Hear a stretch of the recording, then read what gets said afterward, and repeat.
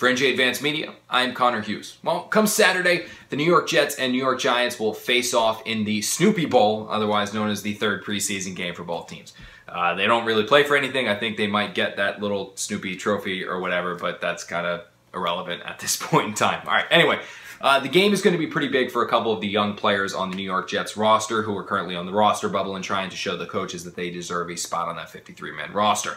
Who are those players on the roster bubble that most need a big game? Well, here are the top three. Number one, let's go with Jets wide receiver Jalin Marshall. Now, Marshall, the undrafted guy out of Ohio State, was a star in camp early on, made catch after catch, flash after flash, and stole a ton of the headlines for his play as one of those younger guys in the receiving corps.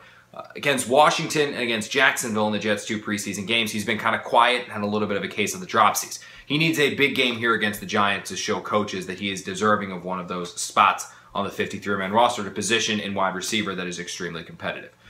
Guy number two that I'm going to be keeping an eye on that kind of needs a pretty big game, offensive guard Jarvis Harrison. Now, Harrison, drafted by the Jets last year, spent a lot of time on the practice squad, didn't see too much game action. He's looked okay here in the in training camp in the first 2 preseason games, but the Jets, depending on what they do at quarterback, are going to have to trim somewhere on the roster. Could that be an offensive lineman they let go to keep 4 quarterbacks?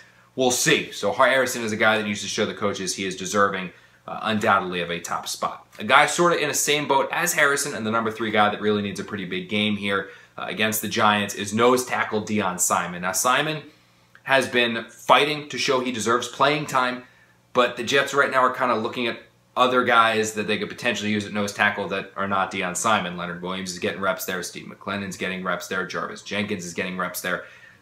All those guys that are getting reps are obviously not Deon Simon. So what Simon needs to do against the Giants is kind of continue to flash a little bit against Washington. He needs to continue to do that in the Snoopy Bowl to show that he is worthy of a spot on the 53-man roster and potentially a role on game days come Sundays in the regular season. So the 3 players to watch, 3 young guys to watch that are on the roster bubble that most need big games against the Giants. Wide receiver Jalin Marshall, offensive guard Jarvis Harrison, and defensive lineman Deon Simon. For NJ Advanced Media, I'm Connor Hughes.